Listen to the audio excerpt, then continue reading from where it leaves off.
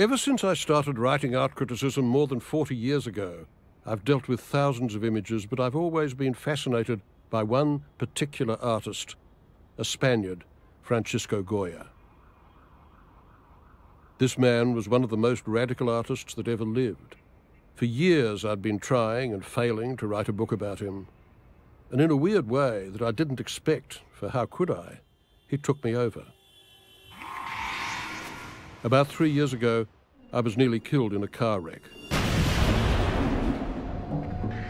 6 weeks in coma, months in hospital. No white light, no smiling Jesus. Only darkness and hallucination, and the creatures of Goya's imagination, mocking and chattering, the whores and duchesses and witches, corrupt priests, all laughing at me in the certainty that this wrecked Inglés, imprisoned by the ruin of his body, could never reach into their world, Goya's world. But in some way, nearly dying brought me nearer to him. So I hope his people were wrong.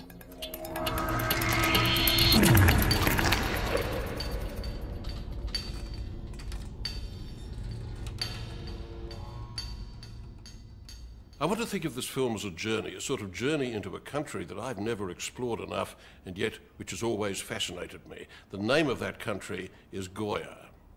And he's a country because he includes so much. He's got such enormous range.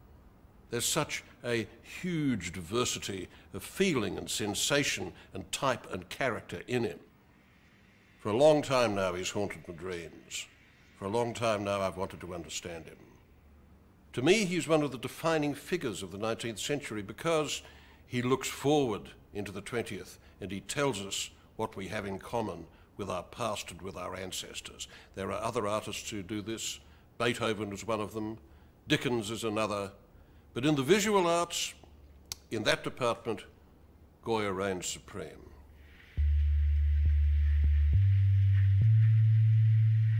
Here he is in 1792, at the age of 46, painting himself in Madrid. He wears a bullfighter's jacket. It's a declaration.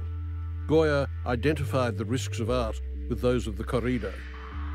It's a declaration of toughness, too, like a painter in the 60s wearing a black leather jacket. I'm hard, I'm with it, and I'm a man of the people.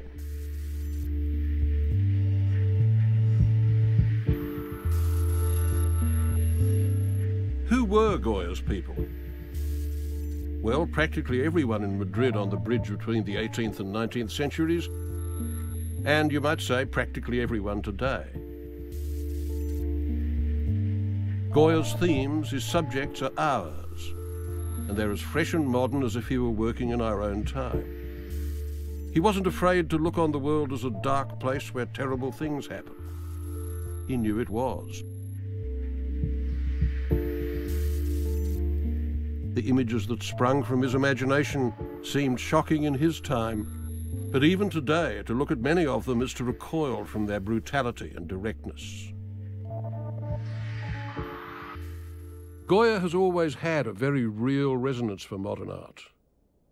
He lies behind Salvador Dali's extraordinary premonition of the Civil War, and this, not Picasso's Guernica, is to me the greatest painting inspired by that disaster. He's like a household god, a keeper of conscience to many artists, including the American painter Leon Golub. This guy was born on the wrong side of the world somehow, okay? And he was clever enough and smart enough and skillful enough, tough enough, that he could play the world's game. So he could do the kind of things that were necessary in order to prove himself. But there's something else in him. You see, there's this... What is it? This wildness. There's a wildness in him. It shows in his paintings. He's a rum character, you know. He's all over the place. You can't grab him. You can't grab him. No, because he bites. He's a dog. That's right. That's right. He bites.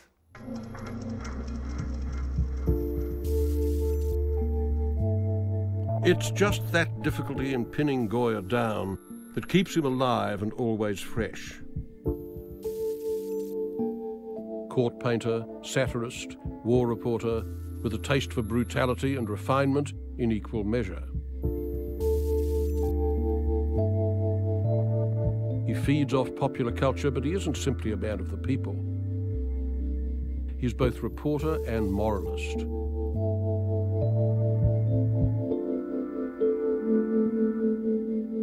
He's weird. He's unpredictable.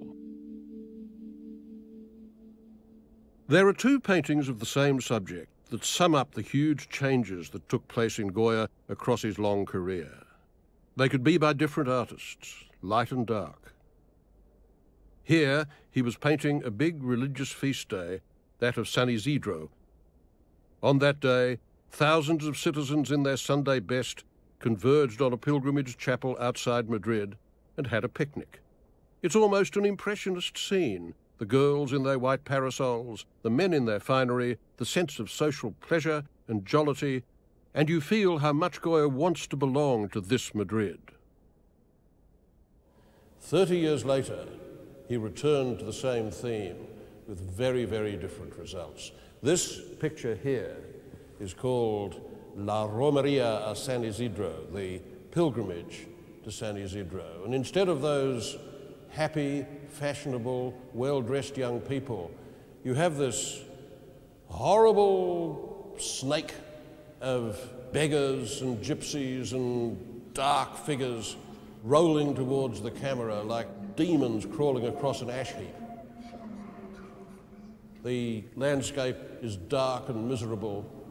The faces of the people in front as this crowd rises up to meet you, they're the faces of madmen and hysterics.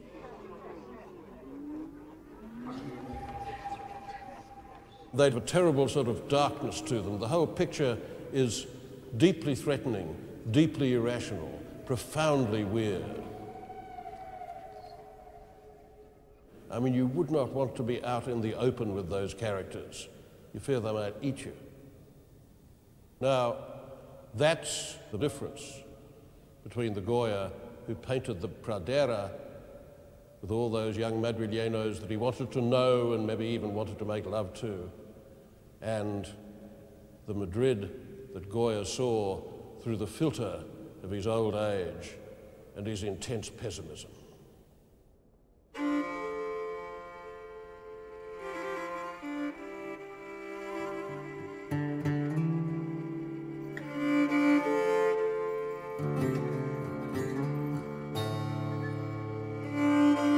Very few artists have ever changed as dramatically as Goya did. And this is part of the enigma of his career that fascinates me, that I want to find out about. We can start the journey by beginning at his beginnings in the village where he was born.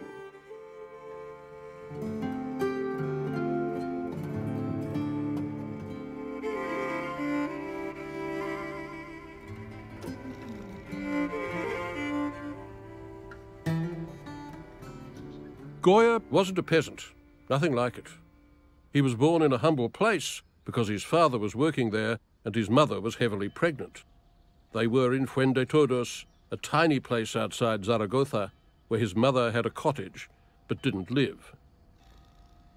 A poor, stony village like thousands of others in Spain, but now an obligatory stop on the Goya pilgrimage trail. Esa casa era la casa de la madre de Goya, non del padre? No, la familia Lucientes, la familia de la madre. Gracia Lucientes es una familia de aquí, del pueblo, a la que le habían construido esta casa pues, a principios del siglo XVIII. Fue una familia bastante grande, ¿no? Eran unos 5 o 6 hermanos. Sí, ellos tuvieron 3 hijos estando en Zaragoza. Sí. Y en el año 1746 fue cuando nació Francisco, que fue el cuarto. ¿Y eso fue la cocina? Sí, esto es la cocina, sería el lugar donde se hace la vida habitualmente. Aquí en Aragón se les llama también cadieras, si fueran de madera. I've never been here before and it doesn't tell me much. A stone cottage with some furniture that didn't belong to him or his folks. Nice to know that the great man came from somewhere, that he drank water, ate stew, and probably had a cat. Nice, harmless heritage stuff. The fact is that you don't generally learn from places where artists were born, and Fuente Todos is no exception, except that the bare, harsh landscapes around the village do become part of the signature of Goya's later work.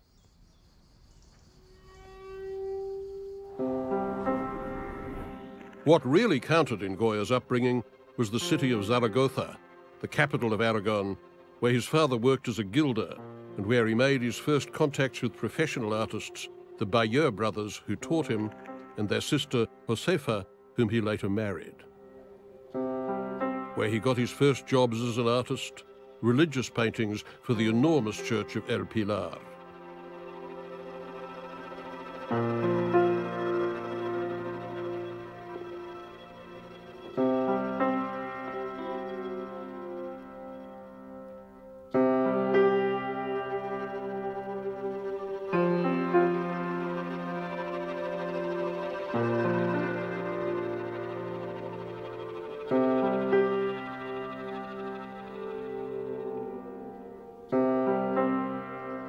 In the 1770s, he landed a big commission to paint a cycle of murals for a Carthusian monastery 20 kilometers out of town.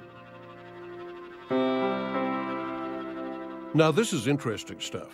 The Carthusians are what's known as a closed, contemplative order of monks. They observe silence. Visitors are only rarely allowed into their charter house, called the Aula Dei, and women are never, ever granted access. Hence, there are very few people in the world who've ever seen the young work of Goya here, and it's never photographed. Gracias. What was the commission? 11 huge paintings telling the story of the life of the Virgin Mary. But once you're inside the chapel, you see at once that most of them are not by Goya, or only partly so. Pero eso no es de Goya, es una restauración por los artistas franceses. Sí, sí. What happened? Leakage and seepage. Goya, in his inexperience, painted right on the plaster walls with oil paint. Then the rising damp cracked the paint, blackened it, ruined it, and turned Goya's biggest project into a fiasco. So the Carthusians, who really only cared about the religious story, hired a couple of French artists to completely redo the Goyas. It's a weird effect, Goya repainted by a pair of genteel French pre-Raphaelites. Yet they've got a power and a presence that is still recognizably Goya's. The only surviving mural here that is entirely Goya is the scene of the betrothal of the Virgin, which even through its damage still conveys some sense of the big-scale effects the artist was striving for in that large, broad, planar drapery. To me, it's fascinating to see how early Goya became Goya. I mean, here he is, he's very young, he's a kid, and you can just begin to see the lineaments of the mature Goya coming out, certain figures, certain themes, things that he brings in for the first time. That tremendous sense of being able to create drama without overdoing it that he had. The looming backgrounds, the shadows, the silhouettes, the alteration of the eye line, all that is already present. It's like, I don't know, it's like hearing the opening notes of a symphony. And as he so often would in years to come, as earlier painters he admired in the past had, like Tiepolo, Goya painted himself right into some of the murals. I wish we'd been granted more time here at the Aula Dei to really study them, but film crews gub up the work of religious meditation, and much as I'd like more time for contemplation, I'm not so sure about chastity and silence.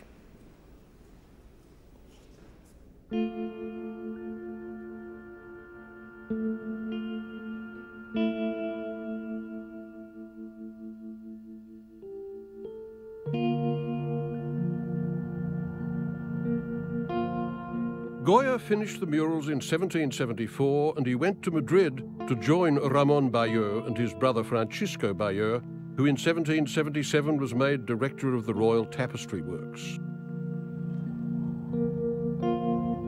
And now a stream of commissions for tapestry designs started coming Goya's way. Thanks to his in-laws, the 29-year-old was on his way at last. And from then on, Madrid would always be the key city for Goya. He lived there, he painted its life, he served its kings for 40 years, he made portraits of just about everyone in it, from ministers to beggars, and by far the majority of his best works of art have stayed there. 130 paintings in one museum alone, the Prado.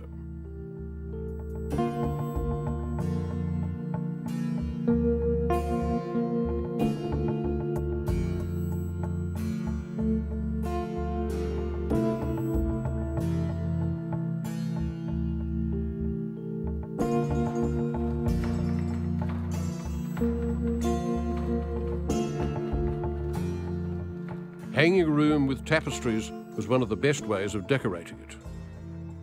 A whole factory, which is still going today, the Royal Tapestry Works of Santa Barbara, had been set up by Charles III to produce them.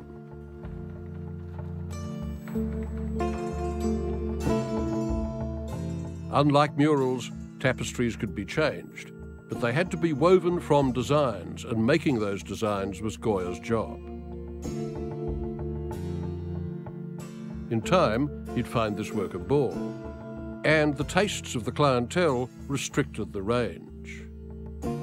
He was expected to make idylls, happy scenes of modern city and country life, generally as led by the lower classes, on which the nobs and nobles could gaze with amused condescension.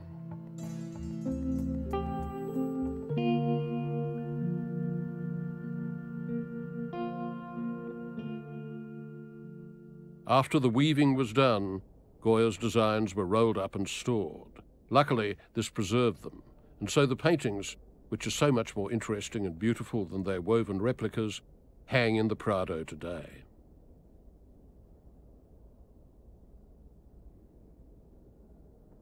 What was he learning from all this cartoon work? How to handle detail, action, expression, pose. All this fed into his later narrative paintings and his portraits as well. And he was learning, most important, about how to please a client, a knack without which no painter in an art world based on patronage had the ghost of a chance of success. One of the things that the royal family really liked was picturesque scenes of combat and fighting between the members of the lower class, a bit like watching a dogfight. And this was one of the best of them. It's called The Fight at the New Inn. Now, Spain was sprinkled with these inns which were scarcely more than sheds. And the idea that it was a new inn, of course, is made ridiculous by the fact that it's so old and broken down. There she is at the entrance, the lady of the house, having hysterics over this barney that's broken out outside. On the right-hand side, there's the origin of it, the card table with the innkeeper scooping up surreptitiously the cards and the wagers that are still lying on the table. And it's been a fight between some new arrivals. One of them's biting another, and they're scrabbling around on the ground, and they're beating the living daylights out of one another. And, this is by implication, of course, not the way that gentlemen settle these matters, but that's part of the point of the picture. These are not gentlemen, they're lower-class Spaniards, and that is very diverting for the upper-class Spaniards to see on their dining room wall.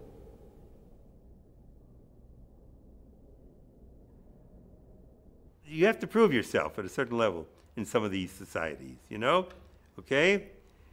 And then you start introducing, not even deliberately, but because this is who you are. Suddenly they're faced with this sort of an expression which a little bit more diabolical. And there you are coming out. The tapestry designs aren't all amusement and light. You can see signs of the darker Goya beginning to show through them. The blind guitarist, for instance. Yes, it's the kind of subject that would have been perfectly familiar to admirers of Goya's great forerunner, Velázquez. Painters were always doing dwarves and cripples. But there's something not just pathetic, but strong and imposing about Goya's old blind man. Like so many of Goya's later phantoms, this bony person isn't just going to go away when you toss him a coin, as that gentleman tourist in the yellow coat fishing for his purse is about to do.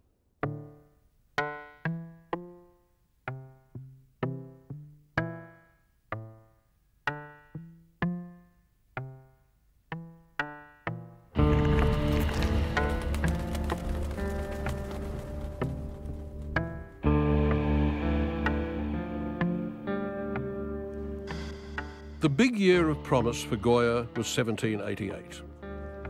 Charles III died, and his son, Charles IV, succeeded him. He and his queen, Maria Luisa of Parma, would reign for nearly 2 decades. Carlos would make Goya his chief court painter, an accolade that brought him to the peak of material and financial success.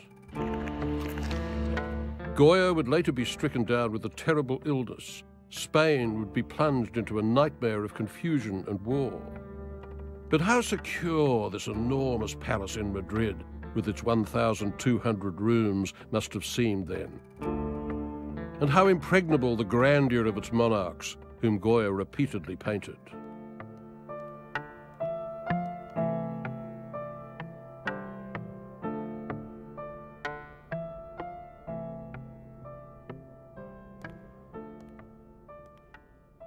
Carlos, the bumbling squire, who liked nothing better than hunting and had no mind for political intrigue, Goya painted him in his shooting gear, with his retriever, which, notice, has traces of the letters G-O-Y-A on its collar. Maria Luisa, the impetuous Italian princess, no genius, but certainly the most maligned woman in Spain.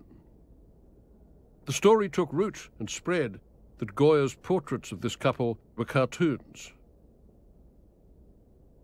Ever since the French writer Théophile Gautier called this portrait of Carlos IV and his family a picture of the corner grocer who has just won the lottery, people have had the idea that in some way Goya was satirizing these subjects of his. Of course, it's complete nonsense. You did not manage to keep a job or make any money as an official court portraitist if you were satirizing the people that you were painting. In fact, every single one of the figures here was the subject of several preliminary studies, which the sitter would then see before. No, this is not a send-up. This is actually, if anything, an act of flattery. For instance, on the left, in the blue suit, we have one of the most odious little toads in the entire history of Spanish politics, the future King Ferdinand VII, the then Prince of Asturias, who Goya actually manages to almost make quite regal. God knows how he did it, but he did. This is very much an act of homage. It is very much an act of respect, almost verging upon an act of flattery.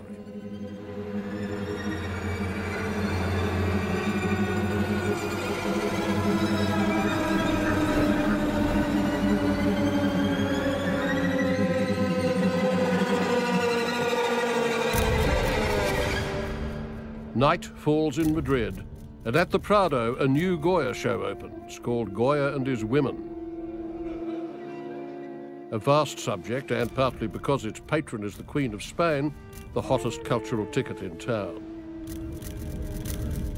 Here you can see the enormous range of Goya's depiction of the opposite sex, from ravishing beauties to wrinkled crones, duchesses, milkmaids, and majas. And as you go through it, you realize that he missed nothing. Not a detail of costume or makeup or hairdo, not a jewel, not a gesture. He was one of the greatest topographers of femaleness that Europe has ever known, and by far the greatest that Spain has produced.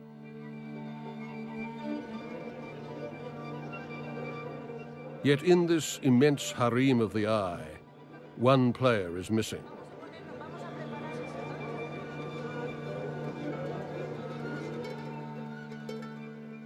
She is in another palace at the far end of its stately rooms, which she hasn't left in 50 years.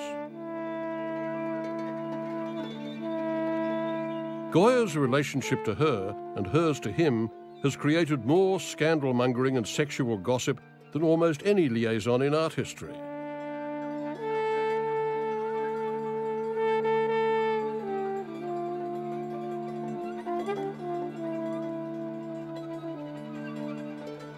Maria del Pilar Teresa Cayetana Alvarez de Toledo, the 13th Duchess of Alba, was not, by any stretch of the imagination, an intellectual like some of her friends in Madrid. But she was a wonderful dancer, she was extremely beautiful, and a visiting Frenchman remarked in a book that he wrote on his travels in Spain that there was not a hair on her head that failed to excite desire. And she was a fairly hairy girl. Goya painted and drew the Duchess over the years, sometimes in very intimate settings, doing her hair, doing her makeup. The myth has endured for a very long time that Goya and the Duchess had a wild affair, but alas, there is no evidence for it whatsoever. It seems like the purest speculation and fantasy. And although some women love to have a fling with genius, why would so famous a beauty get so involved with a man more than twice her age? I say put it down to friendship. But the point is that Goya may not have thought that way. He must have felt her sexuality with the uncensorable instinct of a hound getting a scent. I think he desired her with the passionate and rather deluded possessiveness that men of his age and mine can feel for much younger women. So he did a portrait of her that he always kept, that never left his house, that she may never even have seen. On her finger are 2 rings with her name and his. And she is pointing to 2 words written in the sand at her feet. Solo Goya, only Goya. But it's his fantasy, not hers. That's the sad thing.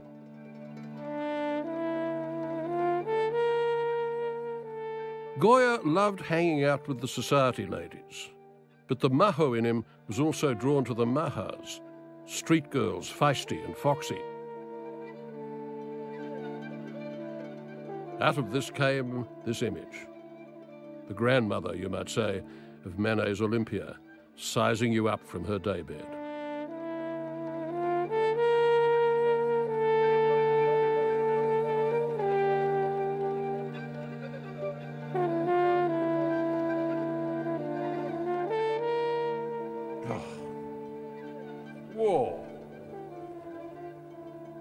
I just wish there was a little bit more pink on the right nipple.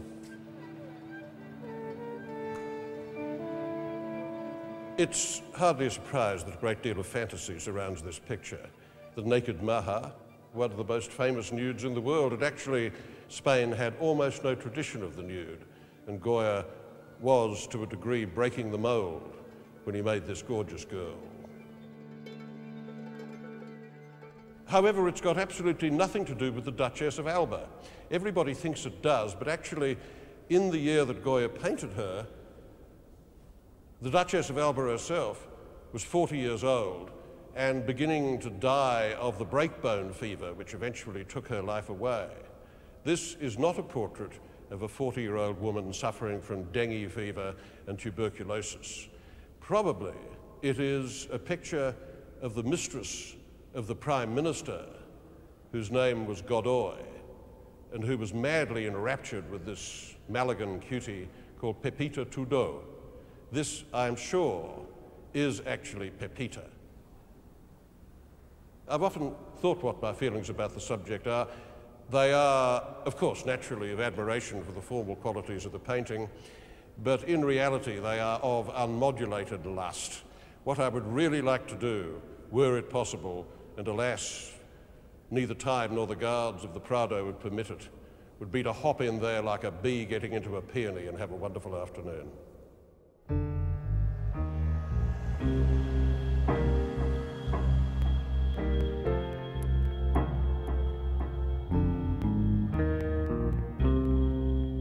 At first, Goya was very happy in Madrid.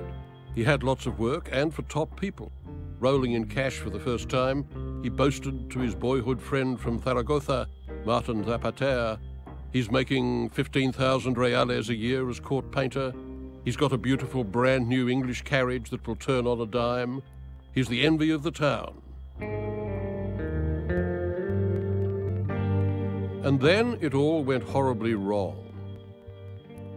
Late in 1792, he was staying with a friend in Andalusia named Sebastian Martinez, and he had a sudden attack of illness. Vertigo, nausea, blindness, noises in the head, deafness. In time, some of the symptoms abated, but the deafness, no.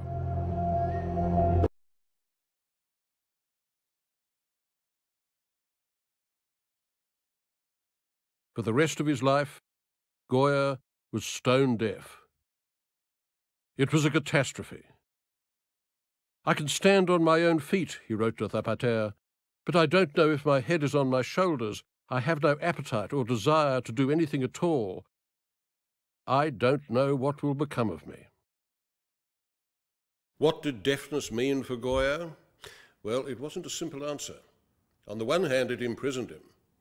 It put him right in the dungeon of the self from which he could not communicate with people outside. No more conversation, no more jokes. On the other hand, it liberated something in him. It turned him away from being the court portraitist, the court painter that he otherwise might have remained, into this amazing topographer of the inner self, of everything that had to do with hallucination and madness, craziness and fear.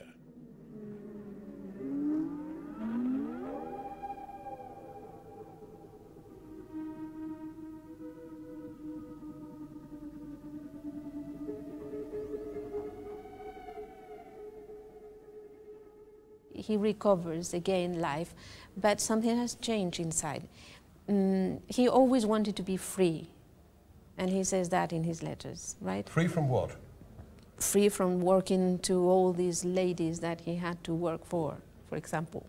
But some of them he clearly enjoyed painting. But, you know, he says that in his letters, right? He only paints for the high aristocracy and nothing else, or for his friends.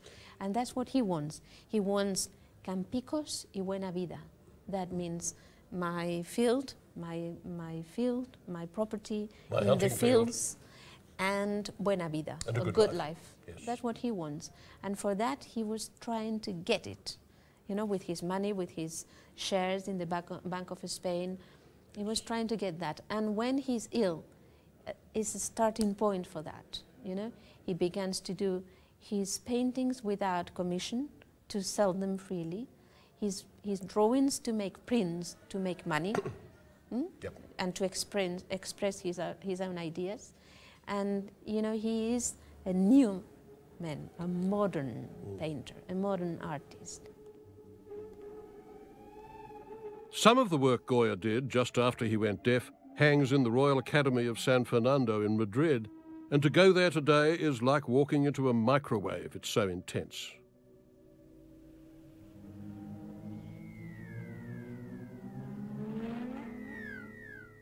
If there's one point where the modern temper in art is born, it's surely these Goyas of the 1790s, whose violence and irrationality seems to match the catastrophic social upheavals of the time.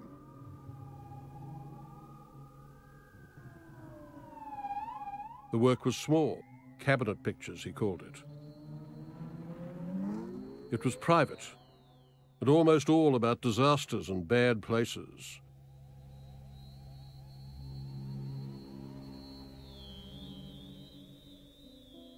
The idyllic world of the cartoons might never have existed. Instead, you have religious craziness, orgiastic ceremonies, dark pageants based on folklore, like this vision of sinister masks and banners, the burial of the sardine.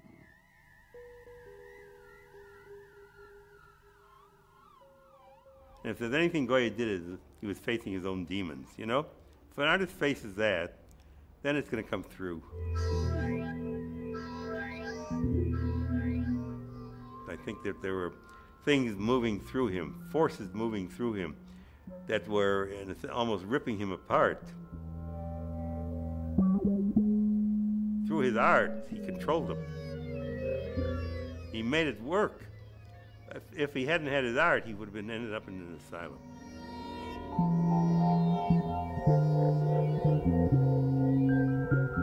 Prisons, madhouses. These, too, were the shapes of his own fears. Madhouses in the 18th century weren't reformatories. They offered no treatment, no cure. They were just dumps, holes in the social surface, charters for degradation. Goya knew this well. In the 1760s, his aunt and uncle had been shut up in the asylum at Zaragoza. Maybe he feared madness was in his blood? He painted one madhouse scene which is deliberately a satire on the world of power and order.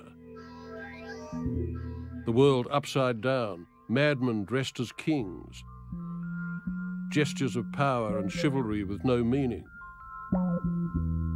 Even inverted sex in the form of one man fellating another in the corner.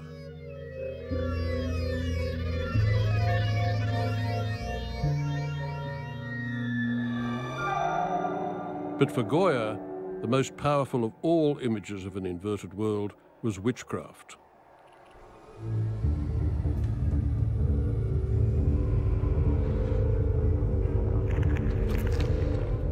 Who believes in the power of witches today? Practically no one. Who did in Spain in the late 18th century? Practically everyone.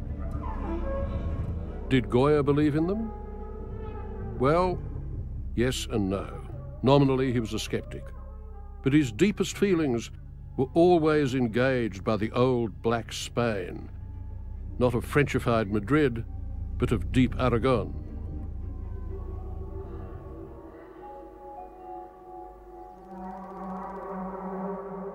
This one, Witches in the Air, is for me the best of all his witch pictures. A traveller on a lonely road has been swept up into the sky by 3 male witches. Their bodies are compact and muscular. They defy gravity. They're gobbling like owls at the flesh of their prey. It's horrible and totally real, almost mundane, which is part of Goya's point, just part of the world.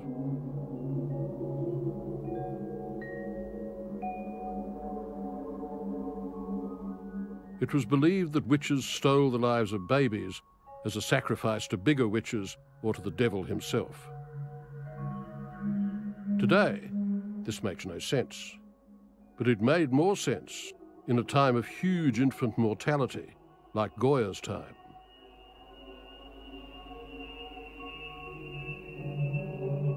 Goya's own wife may have been pregnant 20 times, but only one son made it through to adulthood.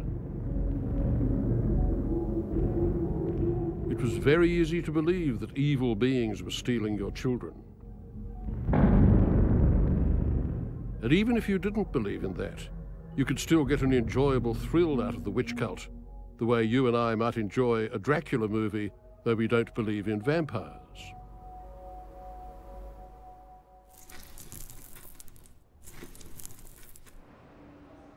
And this is probably why pictures of witchcraft account for about 1 in every 4 plates of his satirical series on Spanish life, The Caprichos, Goya's first great graphic masterpiece, and a milestone both in the history of satire and in the development of fine etching technique.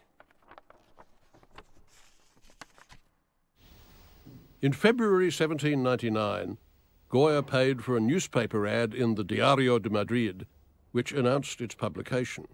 The author, he declared, quote, has selected from among the innumerable foibles and follies to be found in any civilized society and from the common prejudices and deceitful practices which custom, ignorance, or self-interest have made usual, those subjects which he feels to be suitable material for satire and which at the same time stimulate the artist's imagination.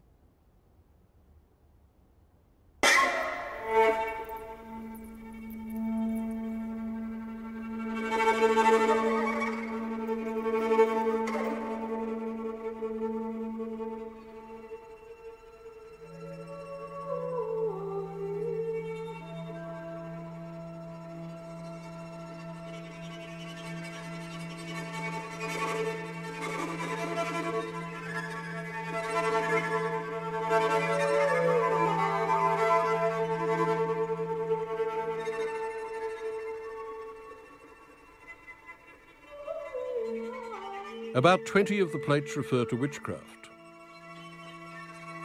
Some 25 are about sex and marriage, seduction, prostitution, kidnapping, rape, and, in general, the miseries of love.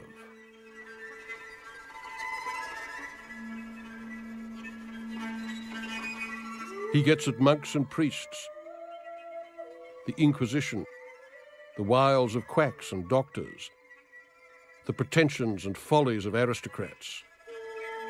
It's a pretty complete indictment.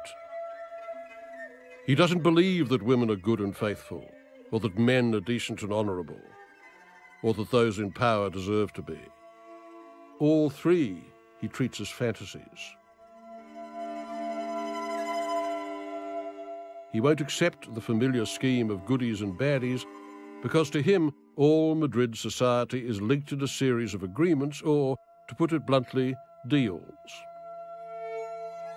I grab from you, you grab from me, each of us loses and each gets something.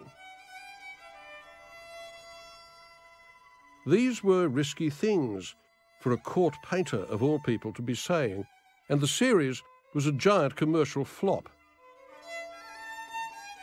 Only 27 sets out of the original 300 sold. The public Goya hoped for, that he wanted to create, that he wanted to find, just didn't get it. Well, you know, I've had a lot of success, okay, of all kinds. At the same time, I have felt that a lot of my work has not been seen. It's been seen, but it's not been seen. Nor there's a certain kind of avoidance within the art world itself at certain levels to see it. And that's because of its kind of political or aggressive or whatever the hell, you know, we're talking about, attitude. And I think it's not just true of me, it's true of a fair number of artists. Do you think it's true of Goya? Yep, yep. The only way society protects itself, finally, is by not seeing them. Then when the artist has departed and the situation's over, then they can say, ah, yes, we understand you. What a master.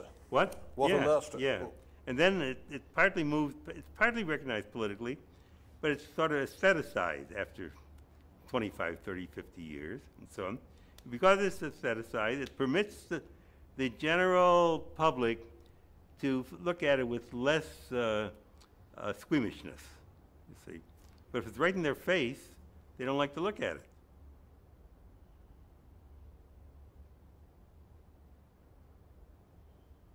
In a way, Goya was following an English pattern when he did the caprichos, which means caprices in Spanish. England had a solid tradition of really savage political and social satire, and it was protected by law. Hogarth, Gilray, Rowlandson. Goya admired them all, but there was no one like them in Spain, which meant that in their own culture, the caprichos were surprisingly innovative, even though the lack of legal protection forced Goya to be very careful about political figures, none of whom are named. Of all the hundreds of prints that Goya did, this one, The Dream of Reason Brings Forth Monsters, is probably the most famous. It is Goya's summing up of his belief in the supremacy of reason, but the weakness of that supremacy. I can't imagine Goya without the caprichos. He wouldn't be Goya. To me, they're a daily talisman.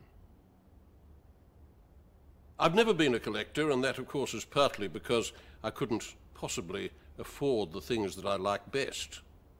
However, I really don't think that critics ought to collect anyway, But there are exceptions to every rule, and I don't see anything wrong with having a few prints by somebody that you admire, and I'm certainly not going to give up my Goyas, of which I have maybe a dozen. Bought back in the 60s for 30 quid each, and treasured by me ever since, not really as objects of investment, because I'm never going to sell them, but as little windows into an artist I revere. You walk in the door and you catch something out of the corner of your eye that you hadn't seen before. It's a kind of intimacy that's worth having. It's like a conversation that gets taken up at odd times when you least expect it. I mean, I love my capriccios.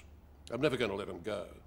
They tell me something about a man whom I really want to know, and probably in the end never will know well enough.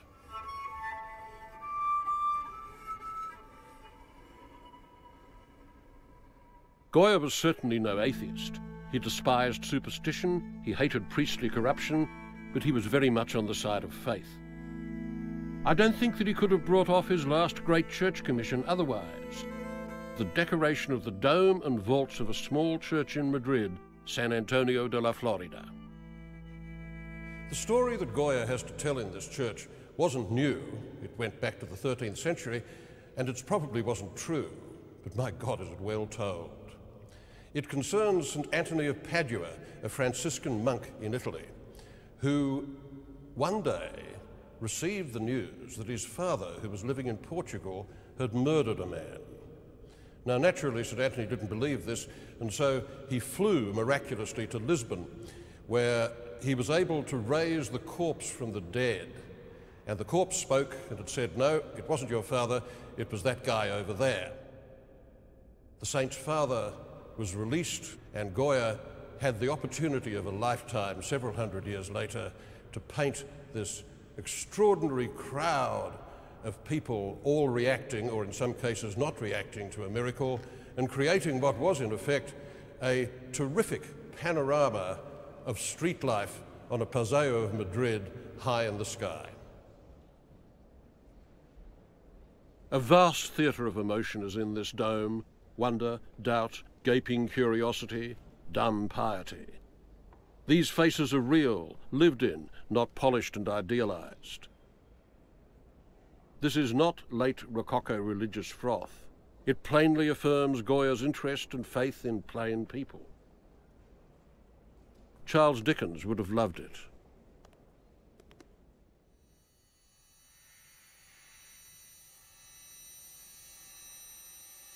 By 1808, the external politics of Spain had become dreadfully complicated. Napoleon managed to smuggle a whole army into Spain to trick Charles IV and his queen and their son Ferdinand into going to France, where they were promptly interned. Then Napoleon put his own brother Joseph on the throne in Madrid, backed by a French army. The people of Madrid rebelled. With knives, clubs and their teeth, they attacked a force of Napoleon's Egyptian mercenaries on the Puerta del Sol, the main square of Madrid, on the 2nd of May, 1808. And the next day, Napoleon's army rounded up everyone who looked like an insurgent and shot them without trial. Thus, the 2nd and the 3rd of May became dates of tremendous symbolic importance. The rebirth of Spanish identity, the start of a great war of national liberation, that the Spanish would win against all the odds, against the greatest war machine in Europe.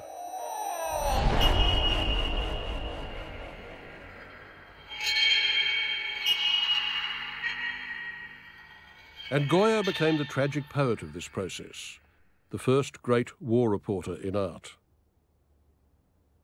He set to work on a monumental series of etchings entitled Fatal Consequences of the Bloody War Against Bonaparte in Spain, with other emphatic caprices. It's known for short as the Disasters of War.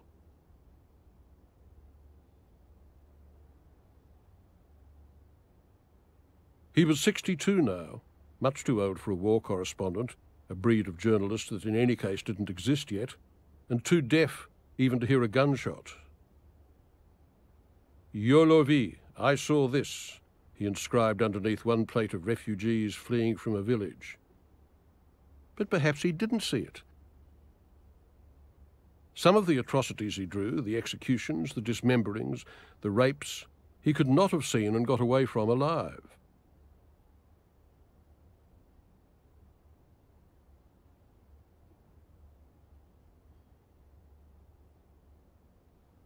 He wanted the fiction of being an eyewitness. And so he created a wholly new form, that of vivid, camera-can't-lie pictorial journalism long before the invention of the camera. Art as an act of witnessing, drawing its power as propaganda from its immediacy. Art as a lie in the service of truth, the illusion of being there when dreadful things, unimaginable things, happen to ordinary people.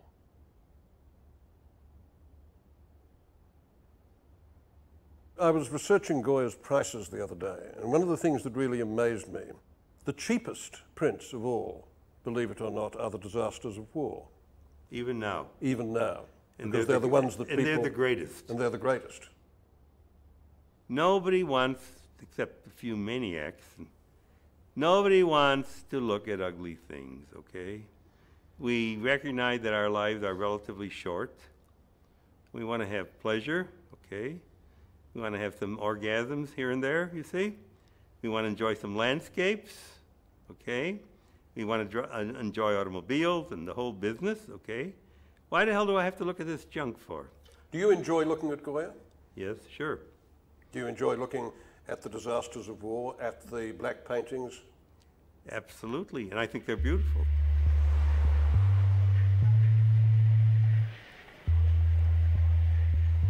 But Goya fools you into believing that he's just saying how it was. That's why the disasters can still bring tears to your eyes and mine. In war, ineloquence is best.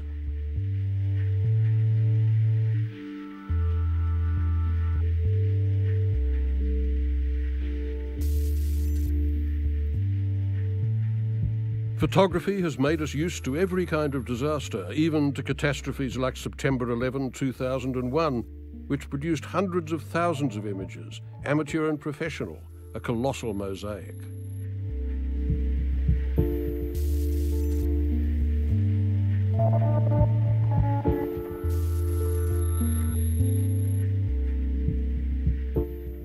In Goya's time, any record of witness was rare, and witnessing on this scale was simply impossible.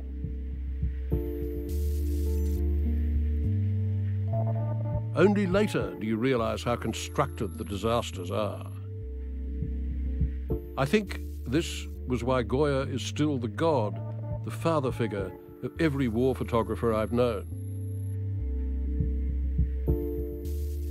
He could stare right down the beast's throat and not look away. Goya never made a cent from the disasters. They weren't even printed until 1863, decades after his death. And from the beginning of the war to the end, he never drew any money from the salary due him as chief court painter. So he needed a big commission when the war was won, and he asked to be allowed to paint those symbolic moments of national glory from 1808, the attack on the Mamelukes, or the 2nd of May for short, and the execution of the Patriots, or the 3rd of May, both of which he finished in 1814. The 2nd of May is a confused melee. It's almost chaotic, this record of men in the throes of anger and fear, stabbing and hacking at one another. Look at that boy on the right, afraid to stab, afraid not to stab.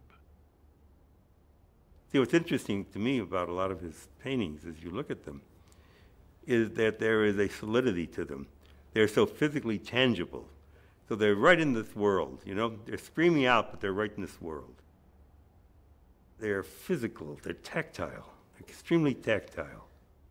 And it's painted often in a very succinct way, and it's extremely brusque. You see a head, and you realize, oh, it's just you can see the skull inside the head, you see? I mean, the structure is there. To me, the greater of the two paintings is the 3rd of May, where the suspected rebels are being lined up and shot by the French firing squads. Goya was in Madrid at the time. Did he see the killings? We don't know, but probably not. But the power with which he imagined them, you can't get that out of your mind.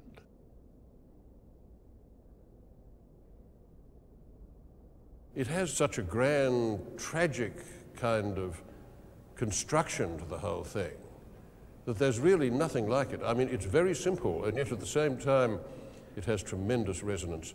The French firing squad, for instance, those anonymous backs, leaning forward into the recoil of those big 70 caliber muskets, but you don't register them as people, whereas there's this intense humanity on every face of their victims.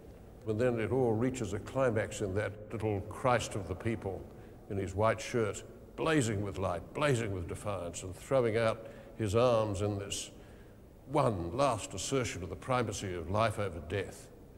And, you know, you just can't look at it without the impulse to weep.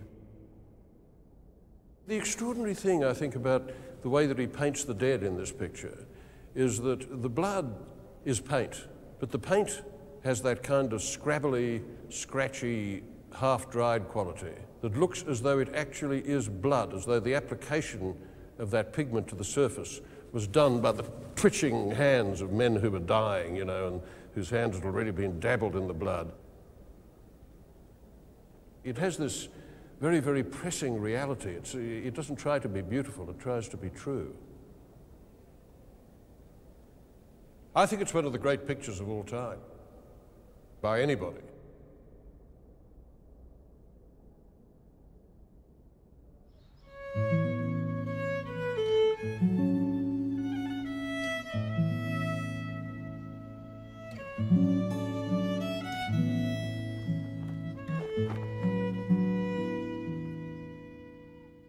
It is no longer true that bullfighting is the national sport of Spain. Soccer is. But in Goya's day, the ritual of the bull ring was absolutely central to Spanish identity. And today, I don't care what the self-appointed humanitarians think about it. I want to see fox hunting preserved and bullfighting even more.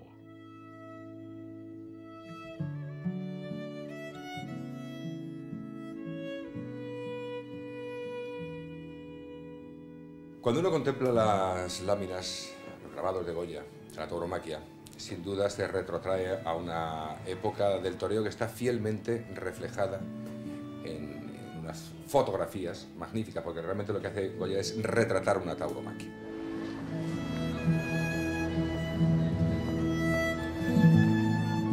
Goya is everywhere in Spain, still, a national passion. Whole fiestas and bullfights, like this one in Ronda, the spiritual heart of Spanish bullfighting, are dedicated to him. Goya is the kind of person, the kind of artist that everybody likes in Spain. Everybody feels very close to him. They get him into themselves. I mean, it's like an unconscious thing. His images, his life, his everything. He was very popular at his time. They recognized him in the streets, and he couldn't go out easily because they said, Goya, Goya. Hola, Don Francisco. Hola, Don Francisco, yes. Goya returned to bullfighting often, right through his painting career. It was part of the old Spain that fed his imagination. In this, he was set against good liberal opinion. The Ilustrados, the enlightened liberals, wanted bullfighting banned, and indeed it was banned for a while by Charles IV. But you might as well have tried to ban baseball in America by an act of Congress.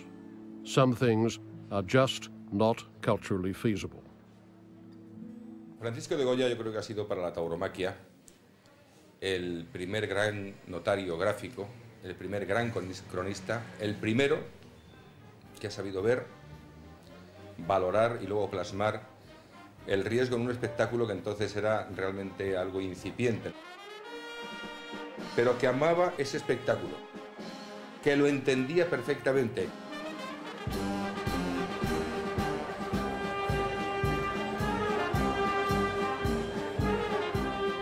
Yo creo que si a Goya hay que ponerle algún pero, quizá fuera que no se atreviera a torear. Y Goya lo que hace es expresar su sentimiento, lo que él siente. Y él siente una pasión por ese espectáculo. Porque, repito, que él es torero en el fondo.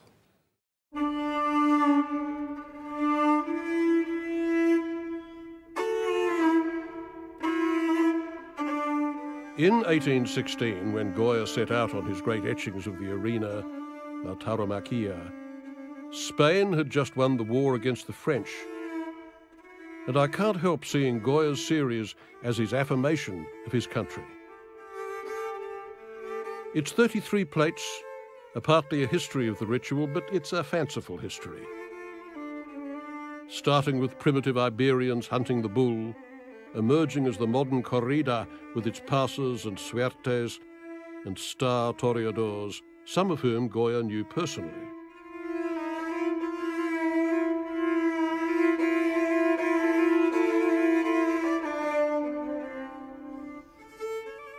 In describing all this, he vented his obsessions. He also recorded some of the tabloid sensations of the bull ring, such as the moment when a bull jumped into the front rows of the Madrid arena and gored to death a VIP, the mayor of Torrejon, an image of almost incredible modernity and power, with the frantic scattering figures on the right played off against the void, the empty space on the left.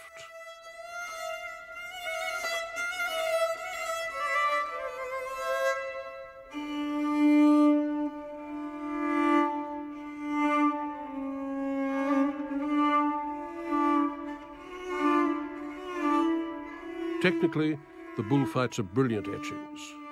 Their use of two personages, light and dark, sun and shadow, gives them a tremendous narrative grip. And no images of bullfighting have approached them since, not even, or especially not, Picasso's.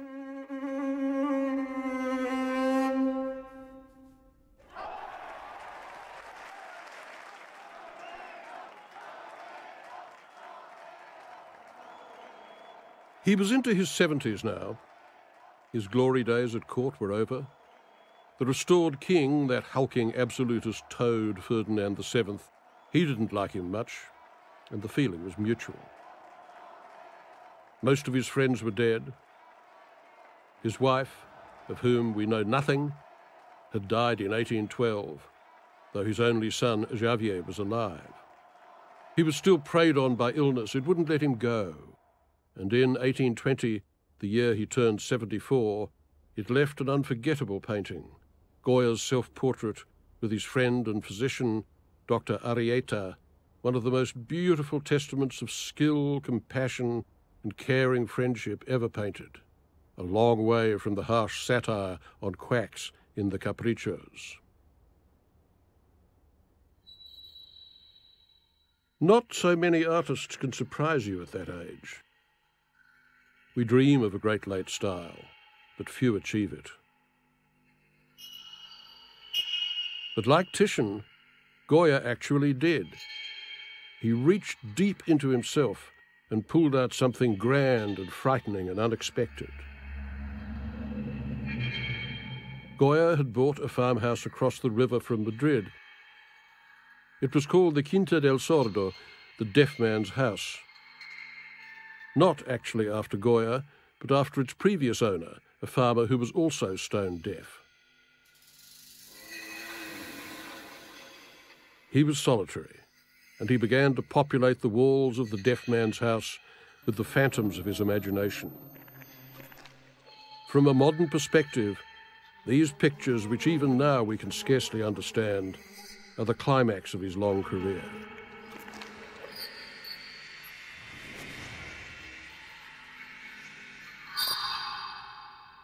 They got called the black paintings simply because they're so dark, dark in colour, dark in meaning. He painted them directly on the plaster in oils, which has made them a nightmare for conservators ever since.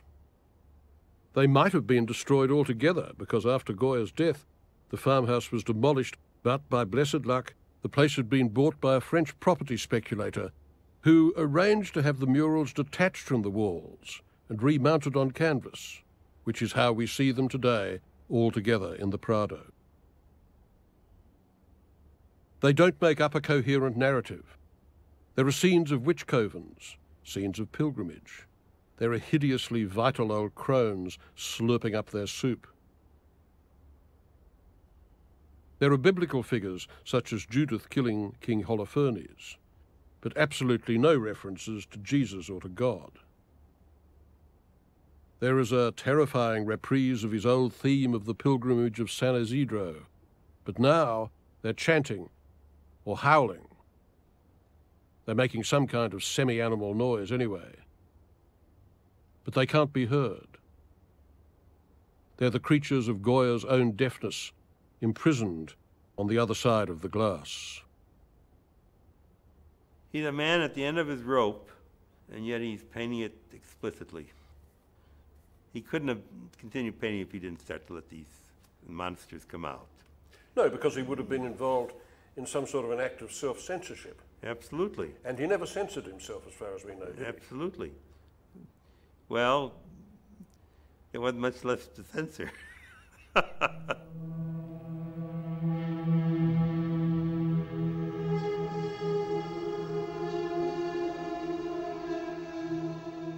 Saturn, the god of melancholy and, not incidentally, the patron god of artists, eating one of his own children, as in the Greek myth.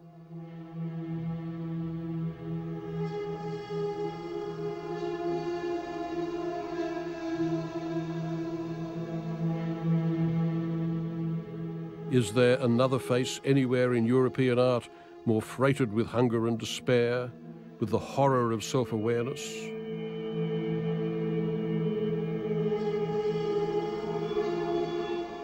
The Greek fates hovering in the air, measuring and snipping the thread of human life.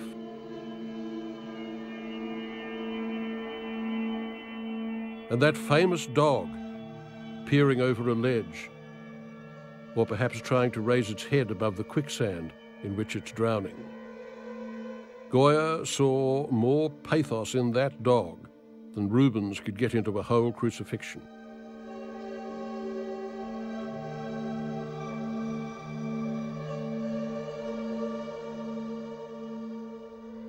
He's mad at the world, but he's also mad within himself.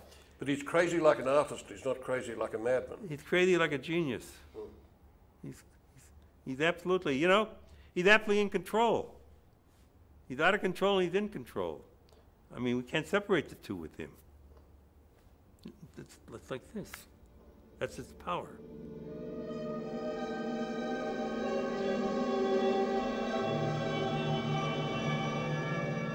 Goya was no more mad than Shakespeare was when he wrote the mad scenes for Ophelia or King Lear. Furious and inspired, yes, but infused with an icy control. And it's the combination of the fury and the control that announces the genius.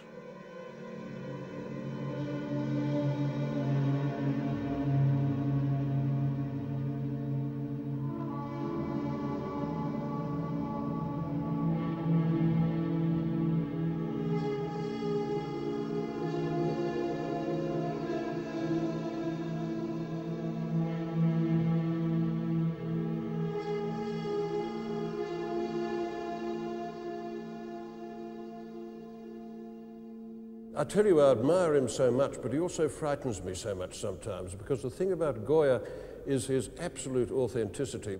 You feel that the demons that inhabit his work come absolutely out of the center of his being. They're completely familiar to him. It's like he has breakfast with them. They are what we are, and he shows this with complete lack of any sort of embarrassment or pretense. You know, when you look at the black paintings, that there go I. The two men sunk up to their waists in the bog, belting at each other with sticks. It could be North and South Ireland, they could be Bosnia, Kosovo, they could be Talibans and Americans, they could be just about any insoluble conflict between human beings which is brought about by the madness of religion and property. And that's why these are so powerful. They don't propagandize, but they leave you with no choice but to empathize with them and to realize that it could be you, it could be me, and it probably is.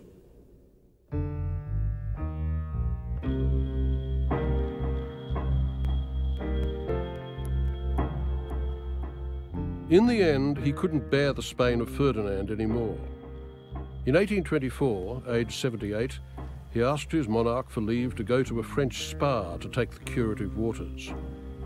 He got permission, but he wasn't going to come back. Finally, this quintessential Spaniard was in exile. He settled in Bordeaux, where his old friend, the writer Moratin, also in exile, reported that, quote, Goya has indeed arrived, old, clumsy and weak, without a word of French, and so happy and so anxious to try everything. He ate with us just as though he were a student. And he kept drawing and drawing and drawing. One of his sketches sums it up, I think, an old man on sticks, hobbling along, forging ahead against his infirmity. He's staring us straight in the face, and over him is written in Goya's by now rather shaky hand, Aún aprendo, I'm still learning. He died on April 16, 1828. He was 82 years old. He was buried in Bordeaux. In 1901, his remains were dug up and brought back to Spain. In 1929, they were moved and buried again, this time in the church that he had frescoed in Madrid, San Antonio de la Florida.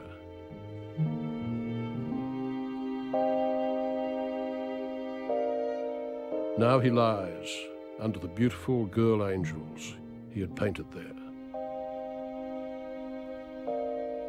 Well, nearly all of him does. When Goya was moved back from France, someone stole his head. It has never been found.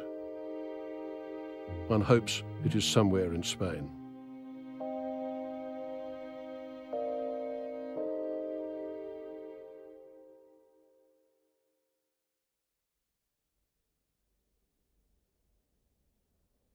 This is the bit where one's supposed to sum Goya up, wrap him up neatly, draw a line around him and his achievement. Well, I can't do it. Goya doesn't respond to such approaches any more than other big figures of his century do. There is no plausible way to put Beethoven in a capsule or to say what the essence of Dickens was. Goya was one of those uncommon artists who had the daring or the folly to take on the whole scale of human fate. It was a huge scale, and nobody works on it today, because our sense of the possibility of art, what it can do, what it can say, and why it can matter, is so depleted. But it never occurred to Goya that art might not be able to say anything and everything about our nature, our desires, and our fears. He just assumed that it could, and he went ahead. And by assuming it, he left us with the difficult task of living up to his peculiar intensity. And if we can't, as is likely, at least he shows us that. Nearly 200 years after he died, to meet Goya is still to meet ourselves.